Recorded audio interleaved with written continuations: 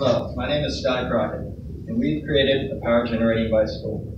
We use the same concept as a wind turbine and incorporated the design to our bike. Now the way it works is, as you pedal the bicycle, a constant changing magnetic field induces the flow of electrons. This flow of electrons is alternating current. We then use a bridge rectifier to convert this alternating current to direct current so that it can be stored into a battery bank for future use. Oh, sorry, I was supposed to go to that slide. Now, the reason why we designed this is because we both like to exercise. We realize there's so much energy being wasted throughout gyms worldwide, so why not create a way to generate this energy while improving your physical health and the environment at the same time. Now, in order to calculate the maximum output power for each bike, we use the maximum power transfer theorem. And now this is done by determining the internal resistance and matching it with the load resistance. And after a few calculations, we then determine each bike produces approximately 170 watts per hour. Now we put together and by the way, those sine waves down there, that's our three-phase output, and that's on the oscilloscope. And we put together videos so you get a further understanding of the generator. We began by tracing the rotor onto a poster board. Since we decided to go with a 9-coil stator for our generator, we had to divide the rotor into 12 equal parts for the 12 magnets. The placement of the magnets around the rotor was determined by the outside diameter of the coils. We then had to build a coil winder using our coil's dimensions. We calculated the coil size based off the 1.5-inch diameter of the magnet. The coil's inside diameter is the diameter of our magnets, and the thickness is to be the radius of the magnet. Each coil has 70 turns with 14 gauge wire. This schematic shows the connection of the coils in a star configuration. Each coil is color-coded. One set represents one phase, making this a 3-phase output. In preparation of the soldering, we then place the coils in the star configuration, making sure the coil windings are in the same direction and that one phase is directly over 3 magnets.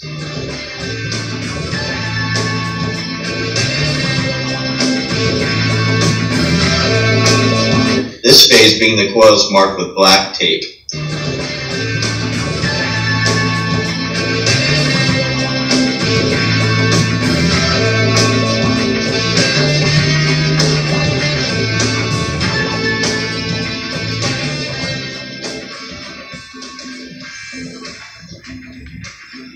Next, we had to burn the enamel coating off the copper wire so that a good connection can be made when soldering. We then checked the resistance to clarify the coils have equal resistance.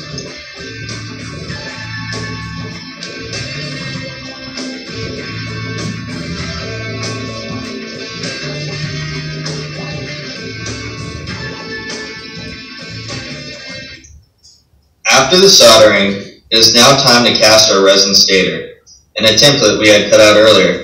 Carefully pouring the resin so that no air pockets are formed, allowing 24 hours for the resin to cure.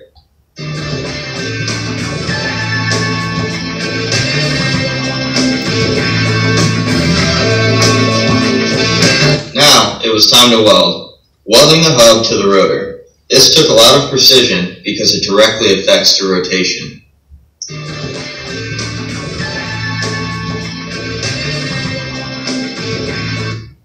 Once the first rotor was welded, it was now time to assemble our generator. Assembling the rotor so that the magnet's polarities are opposite so that they attract each other, which allows the strongest magnetic flux to cut through the coils.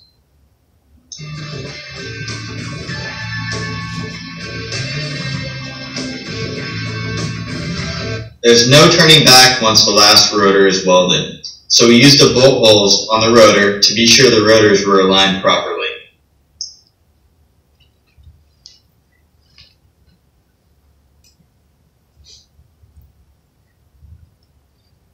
Good evening, my name is Alex Ponce-Leon. Now, at the video ending, you might be thinking, what kind of potential do we have with this product? Well, we have already concluded that we could produce a total of 170 watts per bike. Therefore, if we conducted 6 1-hour cycling classes for 30 days with 30 bikes, we could produce a total of 900 918 kilowatt hours. So what does this mean? Well, according to U.S. Energy Department, the average house consumes a total of 901 kilowatt hours per month. So we have the capability actually to power a house for the whole month.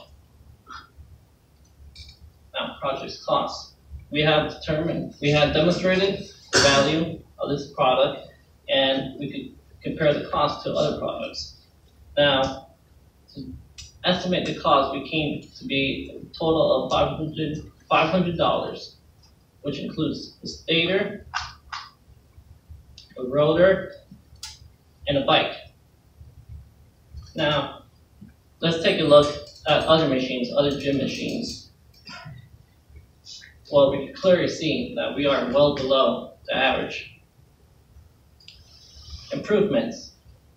Well, if we had the opportunity to do any improvements, we would buy more cost-efficient rotors, which are smaller and lighter. To increase the power, we would actually add more magnets and stronger magnets. Also add more coils and more turns, and also larger E-cores in the middle. And also change the gear ratio. Issues. Well, during the project, we planned not once, not twice, but maybe 10 times, and measured maybe 20 times, so we didn't really run into any issues when putting together the generator. The only issue we had was actually the second stator, which we decided to epoxy on the cold weather, which caused a gear issue. Lesson learned. We didn't use that stator. We actually had to do a brand new stator. But other than that, we didn't really have any issues. And before I start with the questions, can I have a round of applause for Oleg and all the teachers? Because without them, this wouldn't be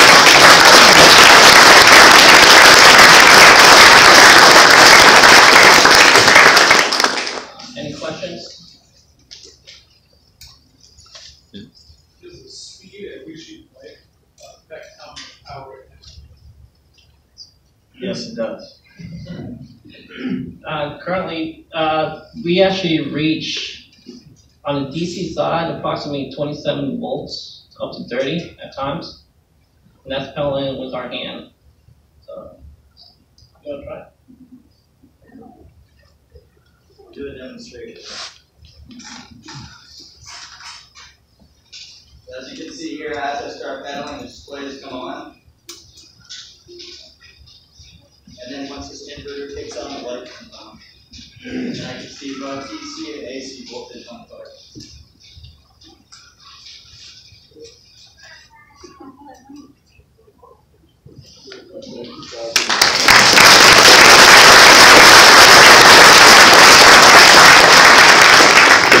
So we also included a little racetrack that you can actually race each other using both legs. So if anybody wants to race anybody near you, you can always race them after you're finished. That's all. Any more questions? Yeah, we've come across like the ideas of like everything in the gym we feel like can be turned into something, all the mechanical energy is wasted, so we have some ideas.